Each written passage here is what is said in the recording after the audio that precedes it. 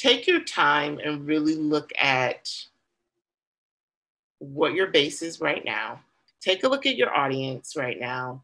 Take a look at what your original mission was. Has it changed? Should it be changed? And then look and see what your resources are.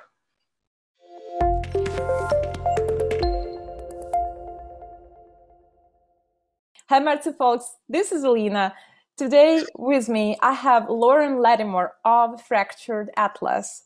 Lauren is a very special guest because she will share very, very profound insights about the life of artists in 2021 in the post-lockdown period. She will share information about Fractured Atlas. It is an organization that provides a ton of services for the contemporary artists, including fiscal sponsorship, help with artist visas, a fundraising platform, right? Just launched something very new, and a lot of other things. Hi, Lauren, and thank you so much for your time today for this interview. Yes, thank you for having me. I feel honored. I'm honored. It's me who is honored. Yeah. So, Lauren, my first question to you, just for those who have no clue what Fractured Atlas is, what actually fiscal sponsorship is, would you please just explain this in a few sentences, maybe, what is exactly fiscal sponsorship and why an artist or a group or a team of artists working together should, in fact, apply for one, and what is it going to bring to their professional career? Yes, so Fractured Atlas, we're a nonprofit arts organization. We've been around since 1998, believe it or not. And we have always had the mission to help individual artists and arts organizations in general to break different barriers that they often face when it comes to fundraising. Right now, we have our fiscal sponsorship program that is our longest program and most robust program. We sponsor currently over 4,000 artists nationwide. Some of them are international as well.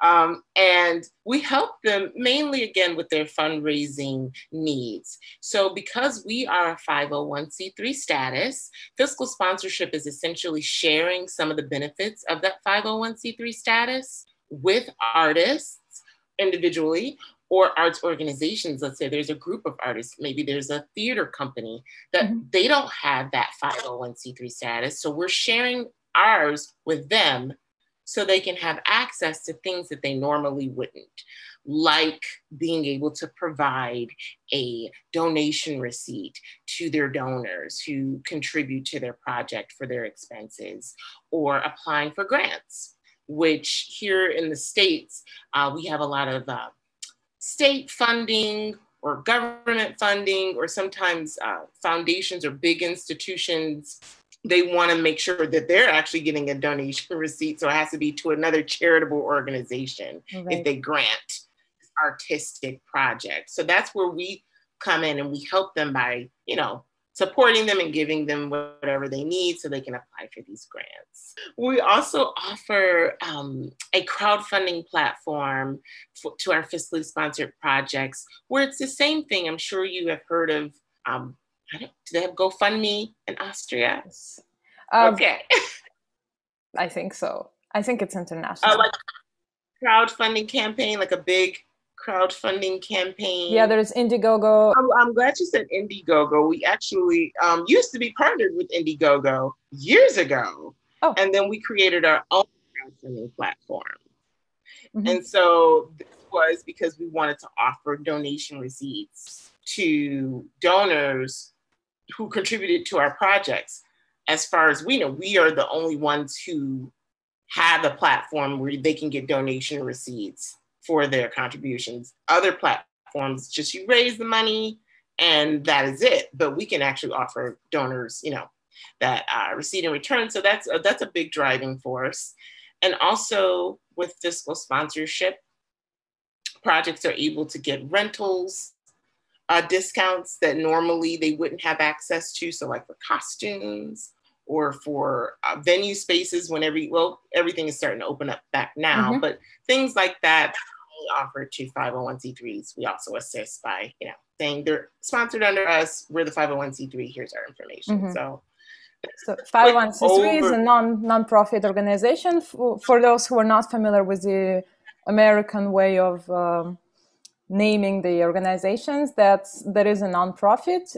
In the German-speaking Europe, it's called Verein. So this is pretty much the same thing. It's an organization to which the donations can be made that will be tax deductible. So that's why providing receipts is very important. Yes, charitable contributions are huge. Yeah, exactly. Exactly. Yeah, absolutely. And you said that there are international artists as well as the US-based ones. So one does not have to have a US residence in order to apply for a fiscal sponsorship at Fractured Atlas. Is that correct? So, yes. So there's a little bit of, just technically speaking, because there is the charitable donation receipt component, there is a, that we do need to, whoever the project is, we must have some US tax ID and some US address on file for the project. And that can be anyone. So let's say, even if it's, Molly, she's in another country, but she doesn't have US status, but she wants to use our fiscal sponsorship, but she has partners or family in the States. She would more than likely use a US address from maybe her partner or co-collaborator or someone from the States, so we can have that. And then, whoever her US collaborator is, use their tax ID.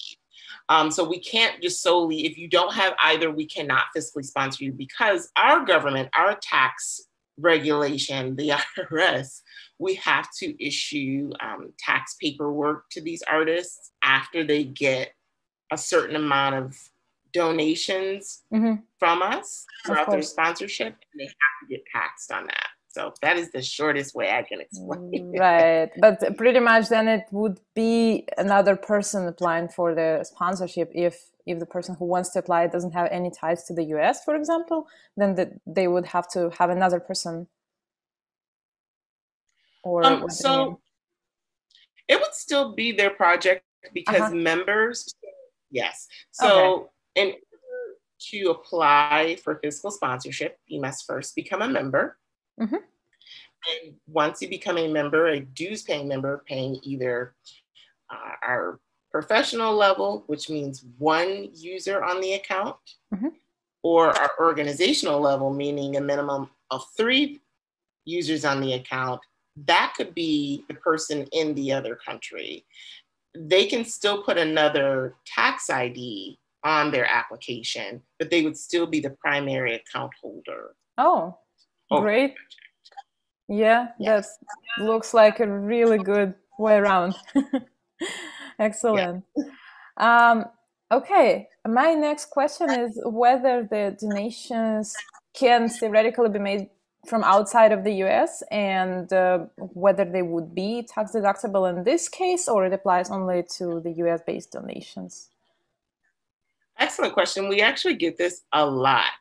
So the thing is, we can only process donations, obviously, in US currency, but we have gotten wires, or if a international donor is using their credit card, and they make the donation to the project's page online, we can process that, and we will still email them their donation receipt. The only thing is, we just strongly suggest that they speak to their tax advisor in their country to see if our donation receipt will suffice for their write-off need. Okay, that's really, really great to hear. I wanted to ask you about the grant programs. I don't want to call it database, because I probably made a mistake asking you in the email, but the blog category that covers the grants. So Fractured Atlas provides a category in the blog, and we'll provide the links below in the description. So you can browse different grants that are there, And I just wanted to talk to you about what kinds of grants are covered in this category of your blog. Yes, so every month we do our grants blog post, and so it's basically the upcoming grants for falling in the next month, in the next 30 days. So these are just, at this point, since we've been around, we either get funders who send us like heads up, like we've got this grant that we're offering, you might want to share this with your artist, or we have a wonderful content creator. Her name is Nina. She's the one who writes the blog posts. It's her job too to also research and find maybe upcoming grants. So some things we automatically know are coming around. They're like annual grants that usually drop during a certain time. Sometimes the funder contacts us, or our content editor, she finds them, and we just share them. They go out, we do an e-blast to all of our projects, and it's just a heads up. It's just an alert. These are US-based grants. Excellent. And just maybe a couple of sentences on your grant policy, please. I mean, I've done it myself personally, but it would be great if you will be the one specifying how many weeks in advance one needs to apply to Fractured Atlas with the grant application in order to review and all these things. Sure. So this is the busy work. Our projects, love or hate. So when you become a newly fiscally sponsored project, and I'll just explain to you just what that is. So after you become the member, apply for fiscal sponsorship. Everything is online. It takes 1 to 2 weeks for your application to be either approved by our board. Once you get the approval application saying you're fiscally sponsored, usually projects later on down the line, or sometimes even at the beginning, they say, I want to start applying for grants. We have a $1,000 eligibility requirement before any project can apply for grants. The reason why we have this is because over the years, foundations or various different funders had specified and kind of showed interest in projects who at least had other donors outside of themselves showing interest in their work. And we were noticing that some of our projects that didn't quite have any donation history, because a lot of times on the grant applications, they ask who's invested in your work prior to us. They'd had nothing. So we said, okay, based off of the feedback that we were getting from funders, we're going to make it a requirement so we know that any project that we send out has at least raised $1,000 or more in, contributions. And I say that to say contribution is the key word, not earned revenue, meaning ticket sales or merchandise sales. It has to be contributed revenue, donation. Important. Yeah. So it can be crowdfunding or grants or any type of a non-revenue income. Exactly. Yes, you are dead on. So crowdfunding, it could be individual donations that they received through us. Like, let's say they've been, fiscally sponsored by us for the past month or so, and they've had friends and family donating to their page. Good and point. We say, well, they've already, yeah. So that already counts. We don't even ask them about eligibility because we can see that they raised it. Or they can show us maybe they've gotten a small local grant that didn't need a 501c3 or status or nonprofit status. And the last time before they became fiscally sponsored, we just ask, can we see the award letter? And we waive that eligibility requirement for them. Okay. Yes. So then once we waive it, reasonable. Yes. So once we waive that, and usually it's not a big deal, but it is our policy. So once we waive it, a project will then have to tell us 10 business days ahead of the grant due date that they're applying for this grant. They have to submit all of their materials to us. So this is through email. They have to, so if it's an online portal, grant portal, where they logged in and created a username, password, and filled out an online application and saved it, they would send us that login information. And then we would go in, and we have essentially 2 weeks to go in, review it, upload any documents, nonprofit documents that we have to send to them. We'll give them feedback. We don't do grant writing or like grammatical updates, but if we see that a question could be stronger, or a response could be stronger, or we're very familiar with this foundation and we say, okay, we know what they like, we'll give feedback within those 10 business days. That's very helpful. I've gotten that. And yeah, very great.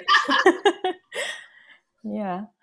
Okay, excellent. So pretty much to summarize again, one of the main benefits of the fiscal sponsorship is an opportunity to apply to grants that are only made for the nonprofit, to which the individual artist, let's say, cannot apply.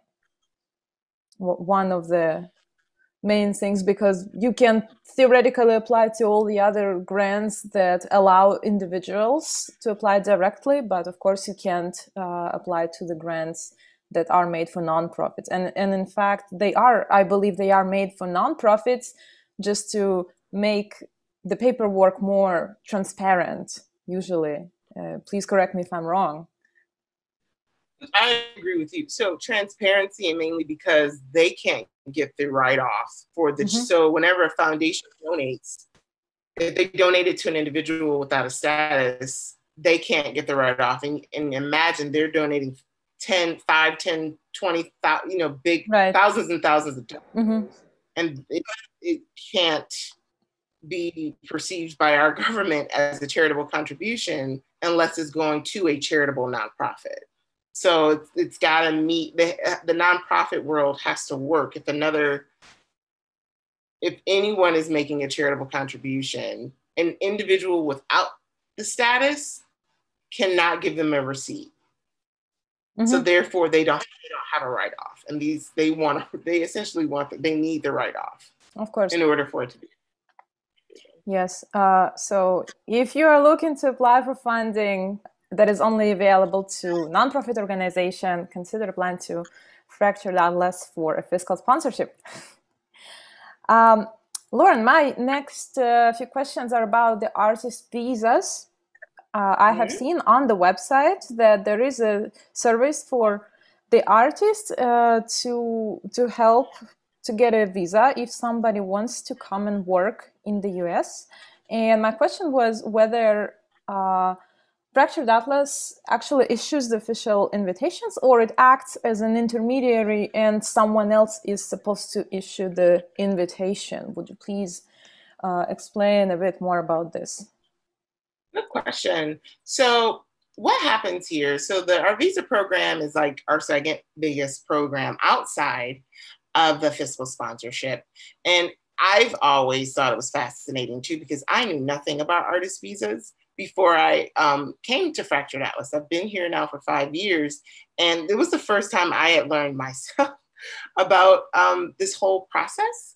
So what it is we are a small part of the visa process. Essentially, what we do is we offer consultation letters for the United States Citizen Immigration Services to review and pretty much vouch for the artist that is coming over. And we're saying, yes, their credentials check out. We've reviewed their resume. We've reviewed their portfolios. We've looked at their employer, who's usually the employer is the petitioner. So we've reviewed all this information. We reviewed their legal information. And as a certified service, who is registered, who's able to approve this, we say, yes, they are artists of extraordinary talent. Yes, they're going to a viable campaign or a viable employer. Yes, they're best fit for this. And clear them. So it's really just, we provide the consultation letter and we give that to either the artist's lawyer. Sometimes they have lawyers that are applying on their behalf for them. Sometimes it's the employer, which, let's say if you are a fashion designer and Givenchy wants you over, here in the US state, and so sometimes it's the employer. Givenchy is the petitioner, and they're vouching for this artist. They're saying, we want to bring this artist over. We need this letter to give to the Immigration Services Department. We look at everything and we say, okay. And then we give them our seal of approval. We give them the official documents, and then the petitioner or the lawyer then files it. Oh, that's a great service. I'm sure it's going to be useful for a lot of artists who wants to come and work in the US, especially after the lockdown, when the borders are slowly opening up, and fingers crossed it's going to stay like this and get only better from now on. Could you please share a few sentences about the Creative Outpost? I believe that's a new service, right? It's a place to share and engage and learn about various artistic activities. And actually, I haven't even had the chance to look at it because it's so new. So maybe you can just give more info about it. No problem. Yes, it's so new. Even myself, I'm trying to keep up with it. We just rolled it out in April. So what is it? May, June, right. So it's not even really 90 days old, or maybe just reached 3 months. Yeah. And we've only taken on, there's only 100 projects on there, 100 artists on there right now. So we're not even full capacity. But essentially, Creative Outpost is an online platform where artists can log in. We're using we didn't build our own platform for this. We're partnered with Mighty Works. And essentially that you can download the app, or you can go on their website and set up an account. It's called, Mighty Networks. And it's essentially, you'll see us, you'll see the Fractured Atlas Creative Outpost. And it's just a place where if you have a job, let's say you're a theater company and you're hiring dancers, or you can post your job listings on there. There are rooms or pockets or boards where you can have creative talks and host like a talk about how our New York City artists now finding rehearsal space. Or, someone in a different state that has, or somebody in a different country, how are international artists collaborating and meeting with these type of designers. You can create your own hub to do what you want and crowdsource with different people. So it's just a way for artists to collaborate and just share all of their information, whether it be job listings, discussions. Wonderful. And it is international, as you mentioned. So it is quite worldwide. That's really great. Our goal is for it to be open, because we only have 100 members right now that are active. We have a wait list. Once it fully launches, it should be then open. We're working on that, but right now it is only US based primarily. Check it out, everyone who is interested in the artistic immersion at Fractured Atlas. The last question, not even a question, but if you have any tips and advice on the post-lockdown period for artists on running and managing their artistic career, on fundraising, networking, do's and don'ts, would you please share your intake on this? Very good question. I think the world is still trying to figure out like what's going to stick and what is not. A lot of artists found themselves in a better place doing virtual shows. Some things translated better than others in terms of the virtual world and doing that. So I think some projects, and I think I know we've seen projects reach greater audiences because everything was virtual, so they could share the links and more people. So they got a different donor base. So I think at this point, projects are learning, okay, how can we still keep this chunk of an audience engaged? And we don't want to lose this new audience, but we also want to, go back to our our original group or original audience and serve them and be back in live space. So that is really the tug of war. And then where are you getting this money to do both? Because now, okay, all the money used to go towards venues, renting venue rentals, or, you know, physical space. But now the expenses change. Now we're investing in a producer, you know, an editor or some type of tech person to help them do a better Zoom version of a show or a better, you know, virtual live stream. So much has gone into the tech part. So it's like, can we keep that going, keep paying the tech person for the live component, and then also now pay everything for the live show? So I would say what we're telling projects is take your time and really look at what your base is right now.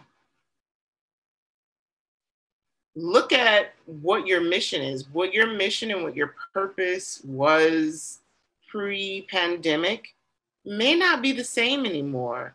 The community that you're trying to serve may have other needs. And so what that show or that story that you were trying to tell, you might need to revamp and pivot to something else.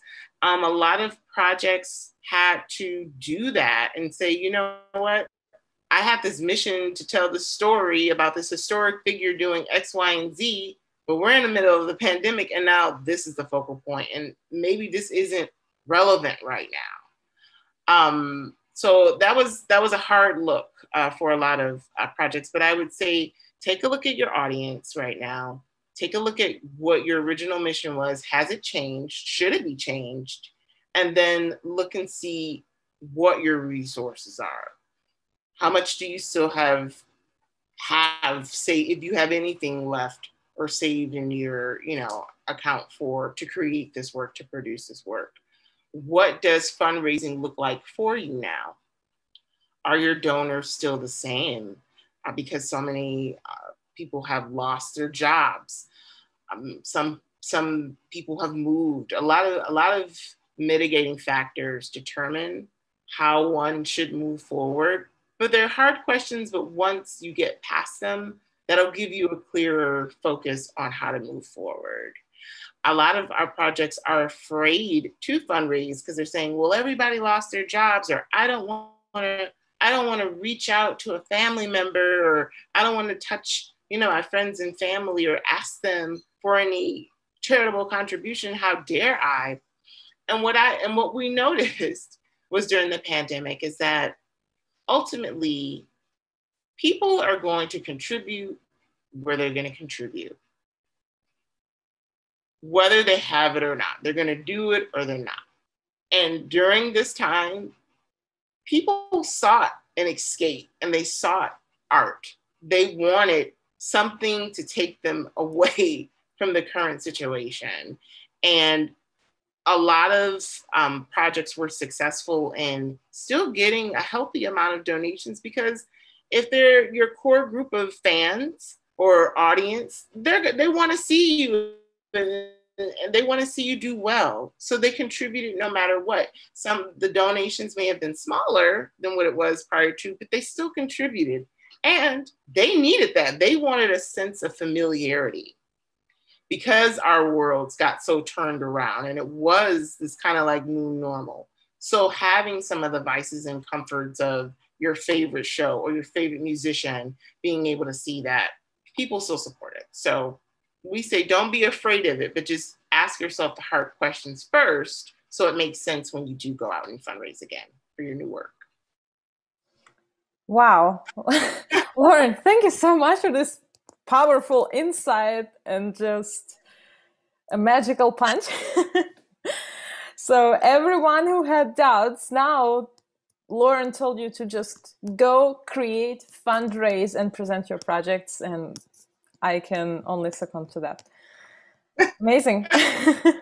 I am so inspired now myself. Yeah.